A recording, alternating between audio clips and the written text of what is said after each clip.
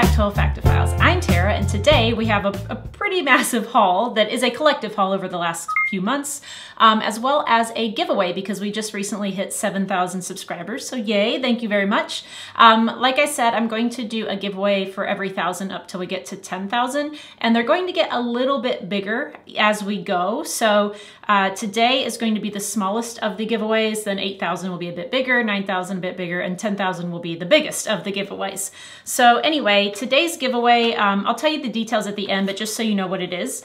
The second place winner will receive a sort of travel spray size of Moschino Toy Boy as well as Angel. And both of these I think are unisex, even though this one's marketed towards men and this one towards women. And then the first place winner will receive this gift set here, this discovery set. This is the one that Navitus sent to me, but I like Arcanum from this the most, and I already have a full-size bottle of that they also sent me, so I'm going to give this away to one of my subscribers. It includes 15 mils each of Arcanum, Lautus, and Opulentus. So if you did not win the brand new travel set that Navitus was giving away in my last video, now you're going to have a chance to win another one that I'm giving away because I don't need this, and like I said, a lot of the PR stuff that I get, I don't necessarily want to keep, and I'd rather give it away to you guys. By the way, the giveaways unfortunately do need to be US only just because of like restrictions with sending perfume because it's a hazardous material. So just FYI for that, but I'll give you the rest of the details at the end.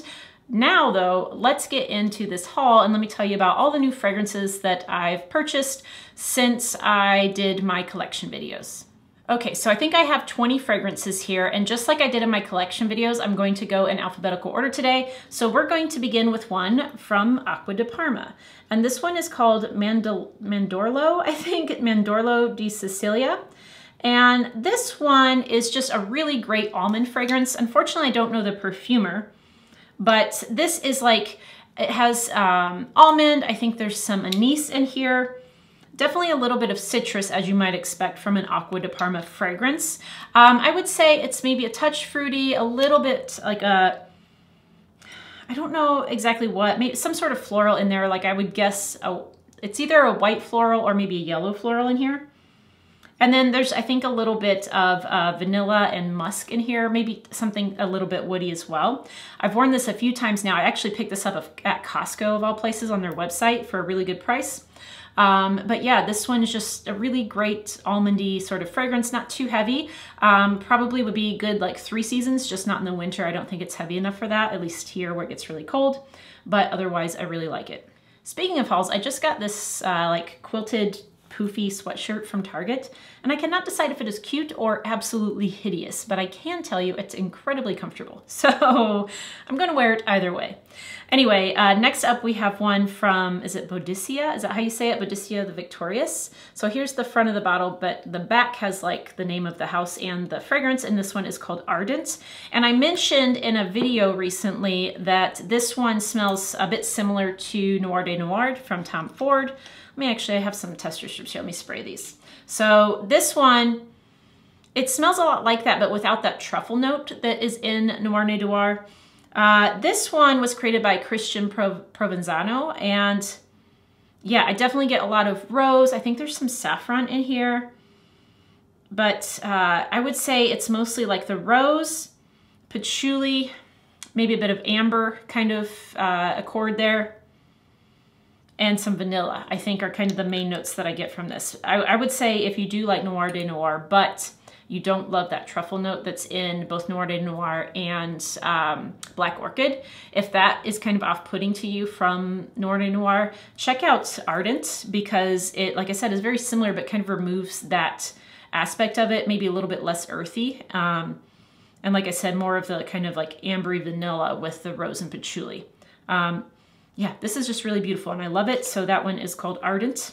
Next is one that doesn't last very long, I'll tell you that, but it's been on my wish list for a while because I just really like the way it smells, and that is Byredo's Mojave Ghost. So this is only the second one I've ever purchased from Byredo, partially because the performance of these isn't great.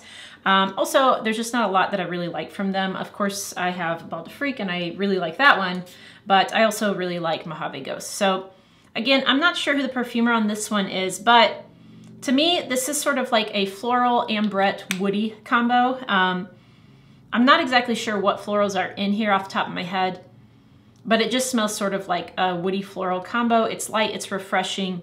You definitely sort of get that musky ambrette quality to it. Yeah, and it's just an easy wear, to be quite honest. It has kind of a unique feel to it, but it's nothing like super crazy or super weird.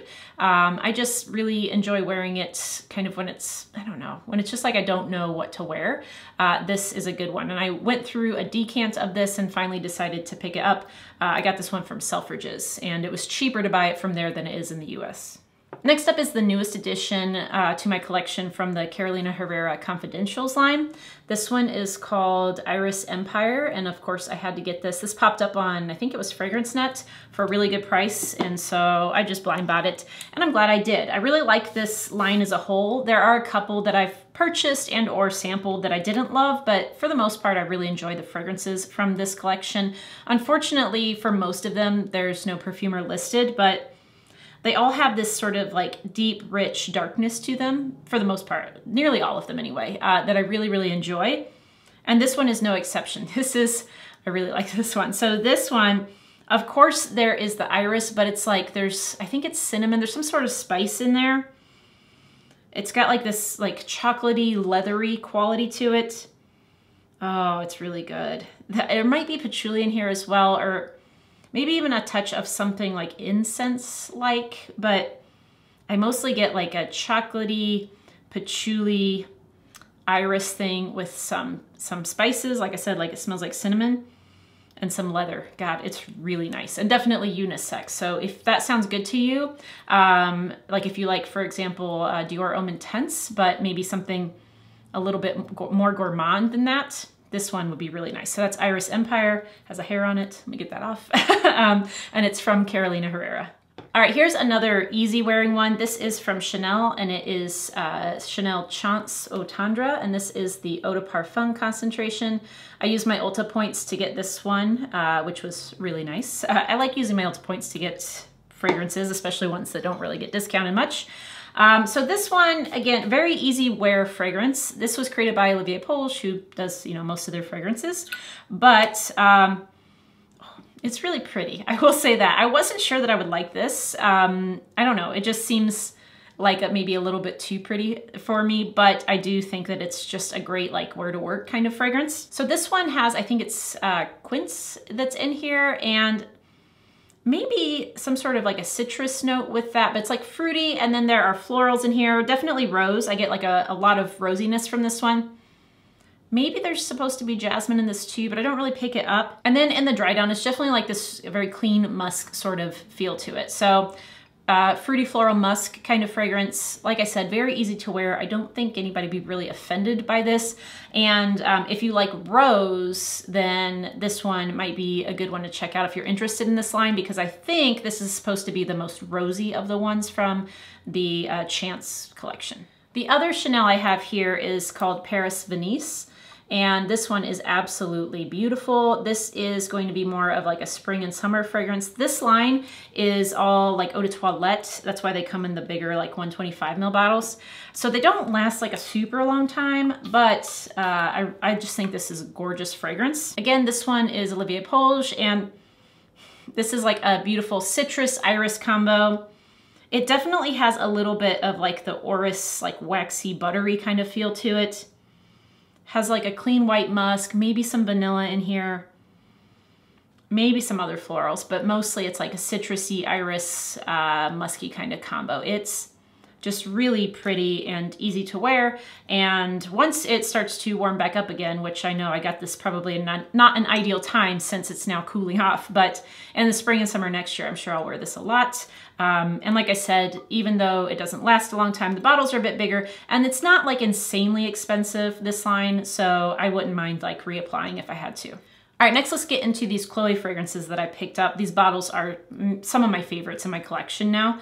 They're absolutely gorgeous. So this is from the Atelier de Fleur collection, and this first one up is called Cedrus. So this is supposed to be a cedar or like woody kind of fragrance.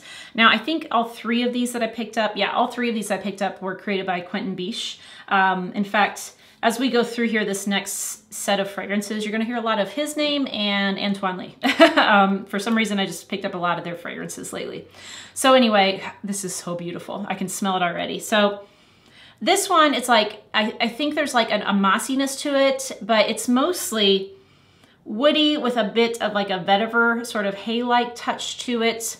Like I said, I think there's a little bit of moss in there. There's something that makes it like not super heavy though. It's like fresh. Maybe there's like a spice or something in here, but God, it's just beautiful. It's like a fresh woody fragrance and it's easy to wear. This one, or actually I should say, like all of these are sort of styled like a soliflor, like kind of around a singular note. Obviously this is not a floral one since it's called Cedrus, but they're kind of styled like that in a way that you can mix and match if you want to layer them, but you definitely don't need to. I feel like even though they're sort of composed that way, they're enough on their own to be just like a really beautiful, not overly complex fragrance. All right, the next one that I got was Lavanda, again, Quentin Biche here. And this one is a lavender fragrance. There are like little stories on the boxes, which are really cute, that tell like the perfumer's inspiration. Now, he's not the only perfumer for this line. It just happens to be that I liked his fragrances from this line the most so far anyway. I haven't tried them all. I've tried maybe like 2/3 of the ones from this line. Ooh, let's not drop the bottles. So this one, it's supposed to just be lavender here. And it could very well be that, but it does feel like there might be a slight woodiness to it. And also maybe a tiny touch of like something citrusy. Mostly it's lavender though, and it's really pretty. It's light, it's not, I don't know, it's not overbearing. It just feels really like calming and refreshing. Not like a nighttime kind of lavender to me. More of like a, meditative, like daytime sort of scent. So that one is Lavanda. And then the last one of the three that I got is called Vanilla Planifolia, which, you know, that new Shalimar has the name Vanilla Planifolia in it. But this one is supposed to be centered around the vanilla orchid, like the actual vanilla flower, not so much the vanilla pods. So yeah, this one, it does have a vanilla feel to it, but it is still floral. And it's also a bit woody. I would say that it's kind of like more of the floral aspect than it is like your traditional vanilla, but it does smell like there's some vanilla in there, and of course a base of woods. It's not my favorite of the three. I think Cedrus is my favorite, and then Lavanda, and then this one, but I still really like it enough to get a bottle. And I think this one could work really nicely with the Lavanda to make like the lavender vanilla combo. Again, I'm not usually into layering, but these I have so much of that I wouldn't care to use two at once. So yeah, those are gorgeous. Those are the Chloe fragrances. The next one has been a little bit hard to find in the US. This is Dior Homme Parfum. It did pop up at Fragrance Buy, which is when I got it, I think. Is that when I got it? Yes. And this one was created by Francois Demachi, who is no longer the in-house perfumer for Dior. Just recently, he was replaced by Francis Kirkjean, but he created this one here, and it is gorgeous. So this one, of course, has that beautiful iris that is in Dior Homme Intense as well, but to me, this one, it's very similar to that, but more leathery. So it's like a little bit more leather dominant in this one. I would say there's something a little bit woody. I think the ambrette is still in here that's in the Dior Homme Intense. Maybe some florals other than iris, but mostly it's like iris and leather to me. And ambrette. So that one's absolutely gorgeous. And I'm not sure which one I like more, this one or the Intense. I think they're both great. I have both. I'm not sure that anybody needs both, but I don't think you can go wrong with either. So that one is Dior Homme Parfum. Next up is one from Diptyque. This is called Fleur de Peau, and this is the Eau de Parfum. This was created by Olivier Pechoux. And this one, when I smelled it in Diptyque, in Chicago, right away, I thought this one had some ambrette in it as well. I think the woman said that might not necessarily be listed, but she also thought that it was in there. Her name was Sarah, by the way. I called her the woman. Sarah said the same thing. She works there. Yeah, to me, it's like floral. I think there's like a green angelica sort of thing in here. Pink pepper for sure. Maybe something like some light aldehydes, nothing like overpowering. A little rosy. A little bit of ambergris, I think, is in here, they said. Woody, and then, like I said, the ambrette really kind of, like like, I don't think I think she said that it wasn't listed or that wasn't part of this, but it does smell like it to me. So maybe it's just musk or something, but yeah. Anyway, I really, really like this one. It's a lighter wearing sort of a skin type of scent, but really pretty. So that one is Fleur de Peau. Next, we have one that is now discontinued. It's from Guerlain. It is Precieux Nectar. And this one was hyped for a little bit, or for maybe quite a bit. And I had never smelled it, but I found a good deal on it. So I decided to try it out. Let me just dip this in here real quick. So this one, it's really pretty. I can see why it was hyped up. So this was created by Terry Vassar, and it's like, to me, I get like a sort of almondy, orange blossom, like floral kind of thing. There's definitely vanilla in here, definitely some woods, and maybe a little bit of musk, but it's a really nice sort of almondy orange blossom combo. And I think the reason why I didn't really try it before was because I don't always love orange blossom, but it's not overbearing here. It's like really nicely like blended in proportion with the other things. And I do really like almond, and I like, you know, vanilla, musk, woods, things like that. So that one is Precieux Nectar. I believe it is discontinued now, at least in the United States, I believe. So I'm not sure that you can find that, but if you do come across it and you can try it out, give it a smell. The other Guerlain I got was this one here. This is Neroli Outrenoir, I think is how you say that. And this one has been moved to the new bottles, as all of the Art Materials collection has been now. This one is really gorgeous. I got a sample of this when I bought something else from Guerlain. I can't remember what it was.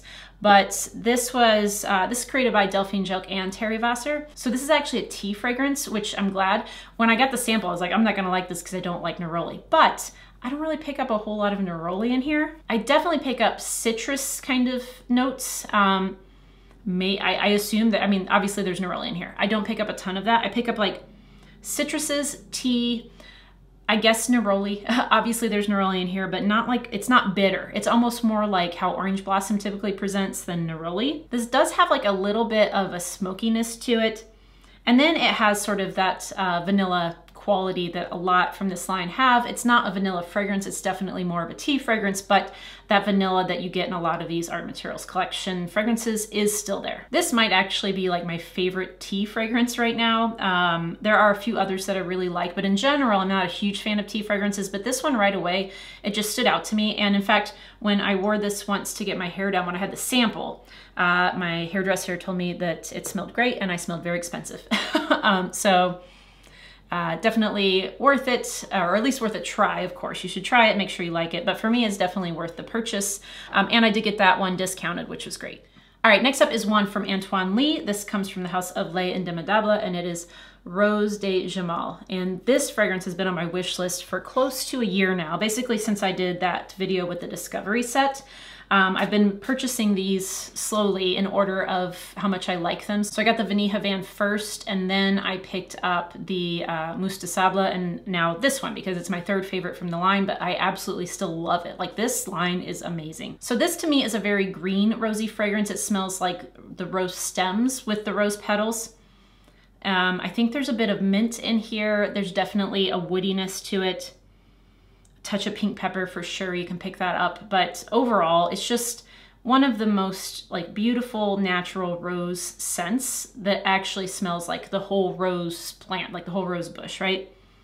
Absolutely gorgeous. And I know that the quality of the ingredients in here is fantastic. I can't remember exactly how many like roses go into one bottle, but it was like some insane amount. So definitely to me, a very high quality fragrance, and this line in general, if you haven't tried it, I think their Discovery set is fantastic and worth a try. Next up is one that I recently tried thanks to one of my subscribers / friends. This comes from Molton Brown, and it's called Milk Musk Eau de Parfum. There is a Eau de Toilette version of it, but this one is the EDP. And this is just absolutely fantastic. I don't hear a lot of people talking about Molton Brown fragrances.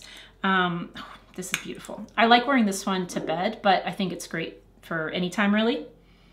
I'm not sure who the perfumer is for this one, but I think the name really describes it well. It's like a milky musk kind of fragrance.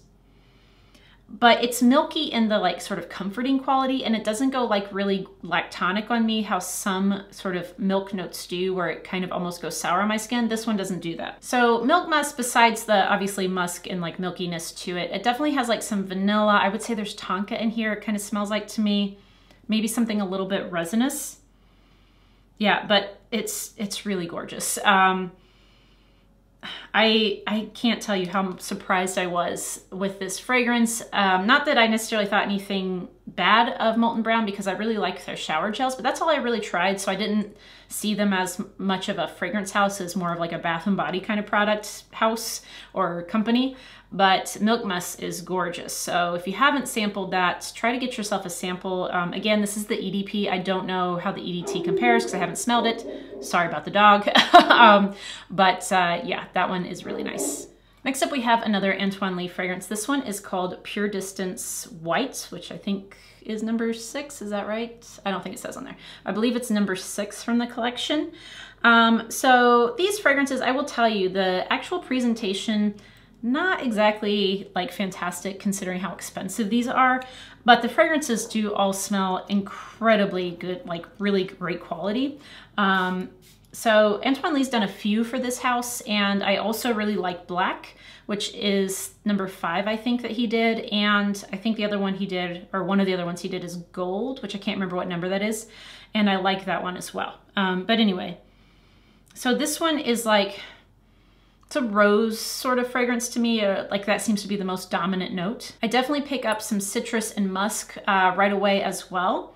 I do think that there's some orris or iris in here. And then something woody and maybe even like a little bit of patchouli in this one. It is pretty like close to the skin-ish. Like it projects some, but not like a ton. It's not a beast mode fragrance, but it's really beautiful, and it does hang around. Like it does last, even though it stays pretty quiet most of the time.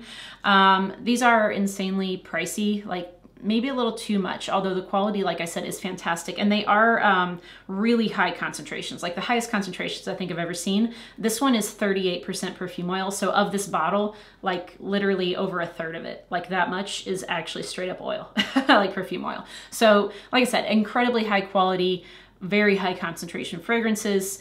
And so in that regard, yes, the price is somewhat justified, but maybe it's a little bit too much. Now I got this one 30% off because I picked it up at Niche Essence when they had their sale recently. So that was good, definitely helped some, but still a house that you should most certainly sample. Do not blind buy because they're just too expensive for that. Next up is one from Stéphane Humbert Lucas, who is, I believe, the perfumer and owner of the house. My bottle, the little stone is not on correctly, by the way. It's just how it came. But this is called Panthea Iris. And I do believe that this whole line might be discontinued. Like this house is not going to exist anymore, I think. I picked this up from Fragrance Buy recently because I've heard a lot about it and it was a really good price. And I'm glad I picked it up. Is it my favorite iris? No, it's not. But it's a really good iris fragrance. I think the reason why it's not my favorite iris fragrance is partially because I detect a lot of violet, not as much as the iris, but a lot of violet in here. And although those are paired frequently, I'm not a huge violet fan. And so I think that's why this is maybe not my favorite. It does have a little bit of a sweetness to it. I would say there's probably tonka in this is kind of what it smells like. Definitely woody. It smells like there's probably bergamot, some sort of citrus in there as well. Yeah, I think it's like mostly like a woody iris fragrance with a little bit of, or I should say quite a bit of violet that's detectable as well, and some tonka or something that smells sort of like tonka that maybe sweetens it up a bit. So anyway, that one is Panthea Iris. If you don't get your hands on it, you know, like I said, it's good, but it's not my favorite iris, so it's probably okay. So yeah, anyway, that's that one.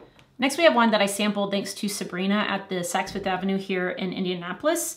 And when I purchased my most recent Kilian, she put a sample of this along with like a whole bunch of other samples in my bag. This is Fougère d'Argent.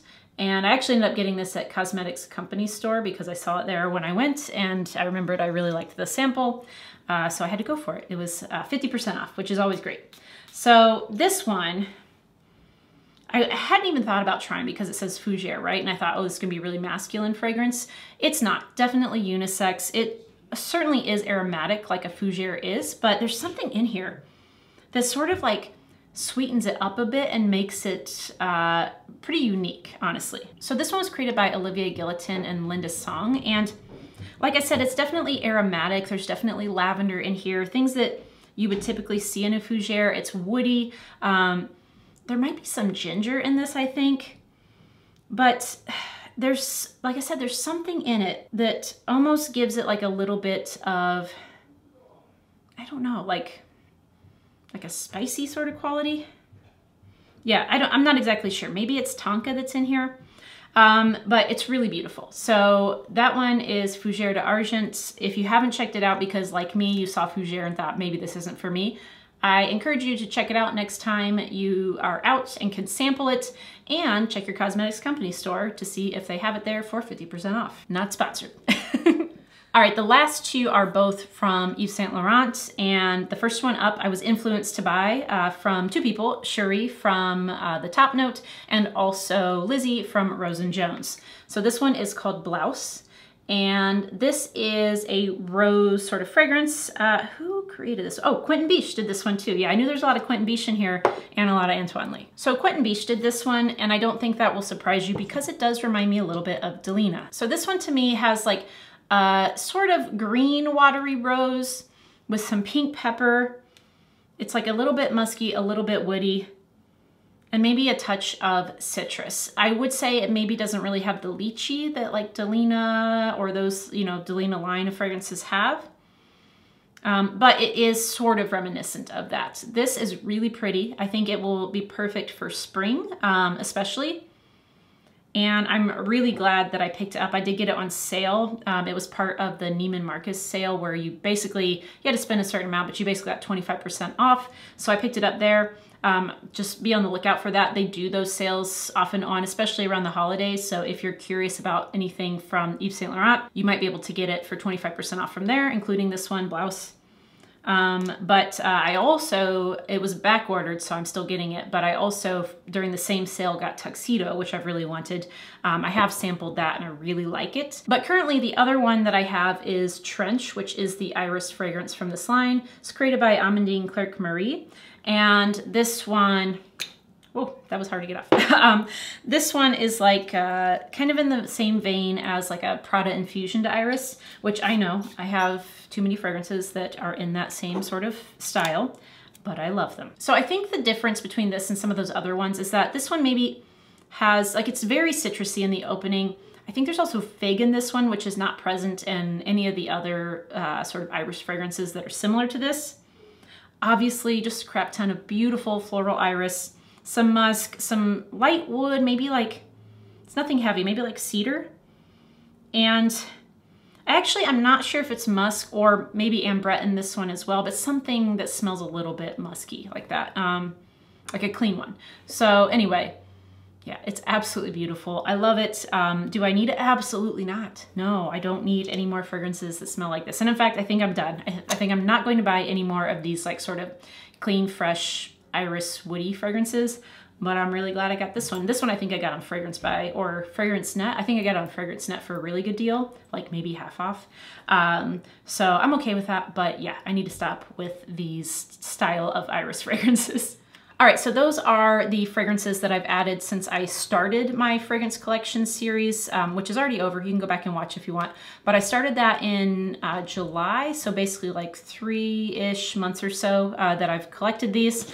But now let me quickly tell you about the rules for the giveaway. So again, there'll be 2 winners. The first place will get this Novitus Parfums Discovery set, and second place will get these 2 travel size or like, you know, travel spray fragrances, the Moschino Toy Boy and the Angel. These are both 10 mils, by the way. And so to enter, first, of course, you do need to be in the US or have a US mailing address just because of shipping restrictions. Second thing you need to do is make sure you're subscribed to my channel. And also, if you could, head over to my Instagram. I'm also at olfactophiles on there, and follow me on Instagram. And then after you do those two things, just leave me a comment down below and let me know that you want to enter the giveaway and which fragrance that I talked about today you are most interested in or that you like the most. Maybe you have smelled these. So tell me your favorite or the one that you thought sounded the best, okay? So that's it. So subscribe, go to Instagram if you have it. If you don't, it's okay. But if you have it, I'd love if you could follow me on there. And then leave me a comment. Let me know that you want to enter the giveaway and which fragrance you like the most from today's video.